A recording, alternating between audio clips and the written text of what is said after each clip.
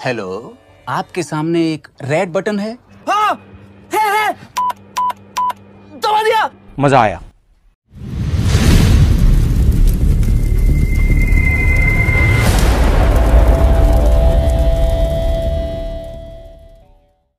Hello guys, welcome back to my new video. In today's video we will study about practical navigation. In this we will discuss the first chapter, which is Earth's feature and terrestrial references. So let's see it one by one. So this is our Earth, and Earth rotates with the help of this axis called the axis of rotation. और अर्थ के पास दो पोल होता है, पहला north pole होता है और दूसरा साउथ पोल। अगर हम नॉर्थ पोल से देखें तो जो अर्थ का रोटेशन का डायरेक्शन होता है वो वेस्ट टू ईस्ट होता है, और साउथ से अगर देखते हैं तो वो ईस्ट टू वेस्ट दिखता है। इस लाइन को हम इक्वेटर बोलते हैं, और इक्वेटर एक ग्रेट सर्कल होता है जो कि अर्थ को टू हेमिस्फेयर में डिवाइड करता है।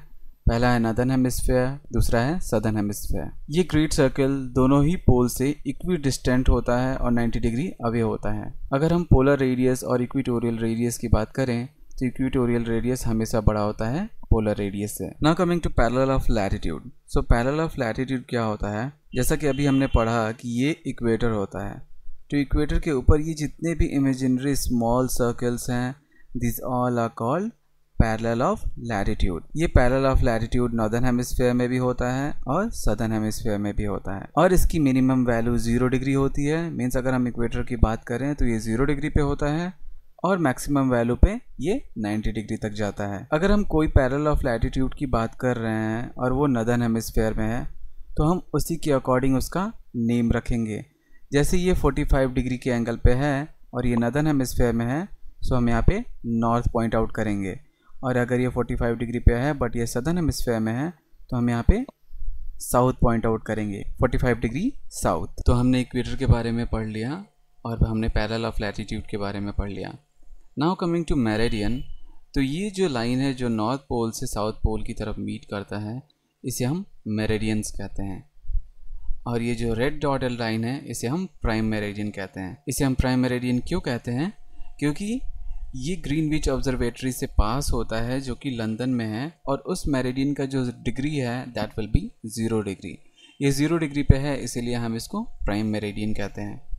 प्राइम मेरिडियन अर्थ को 2 हेमिस्फेयर में डिवाइड करता है। पहला है ईस्टर्न हेमिस्फेयर और दूसरा वेस्टर्न हेमिस्फेयर।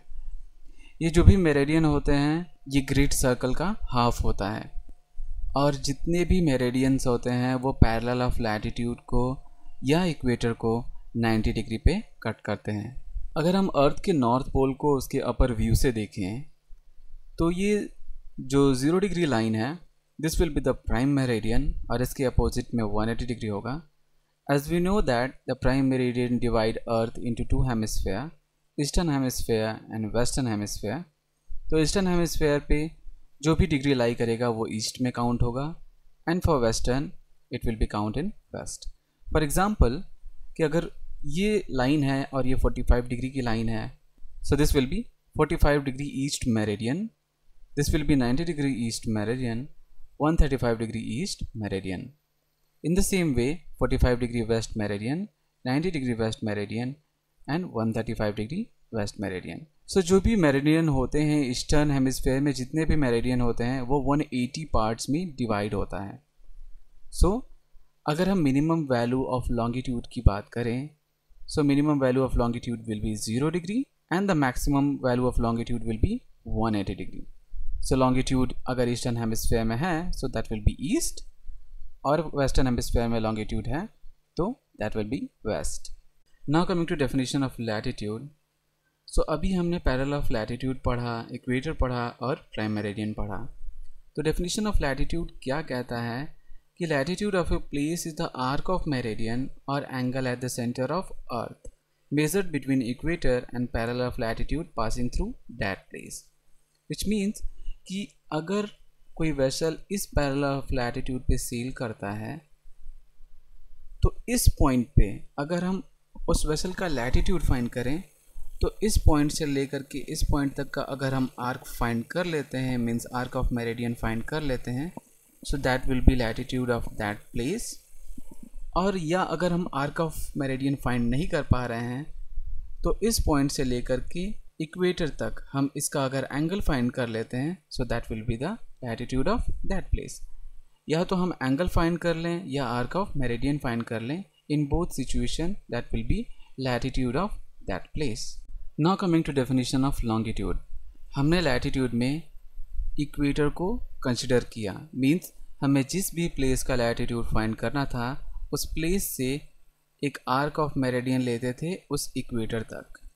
बट जब हम लॉन्गिट्यूड की बात करेंगे तो हम यहाँ पे प्राइम मेरिडियन को कंसिडर करेंगे और हम जिस भी प्लेस का लॉन्गिट्यूड निकालना चाहेंगे उस प्लेस से प्राइम मेरिडियन तक एक आर्क ऑफ इक्वेटर लेंगे। So that will be the longitude of that place. या तो हम आर्क ऑफ इक्वेटर ले लेंगे या फिर एंगल एट पोल लेंगे। लैटिट्यूड में हम angle at centre of earth लेते थे, बट लॉन्गिट्यूड में हम एंगल एट पोल लेंगे। और इस पॉइंट में लिखा है position of place, which means कि each degree of latitude and longitude is divided into 60 part, each called a minute of arc. जब भी हम लॉन्गिट्यूड या लैटिट्यूड को लिखते हैं तो हम डिग्री और मिनट और सेकंड में लिखते हैं। उस चीज़ को हम आगे पढ़ेंगे जब हम क्वेश्चन सॉल्व करेंगे। So now we will discuss about distance.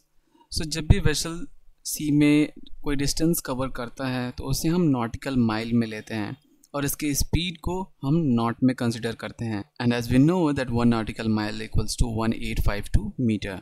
So this is just a measurement that 10 cables equals to 1 nautical mile। And the most important thing is why 1852 metre. 1852 metre ही हम क्यों लिए? क्योंकि जब भी अर्थ रोटेट करता है तो वो 360 डिग्री रोटेट करता है और अर्थ का जो सर्कमफेरेंस होता है वो 40,000 किलोमीटर होता है। सो जब भी हम इस इक्वेशन को सॉल्व करेंगे so we will get 1.852 kilometre and in metre it will be 1852 metre. आप इस लाइन में देख सकते हो कि 360 डिग्री को जब भी हम मिनट ऑफ आर्क में कैलकुलेट करते हैं तो उसे हम 60 से मल्टीप्लाई करते हैं और तभी से हम सॉल्व करते हैं। I hope you guys are understanding well. If you have any doubt, just feel free to comment it below. Please do share and subscribe. Thank you.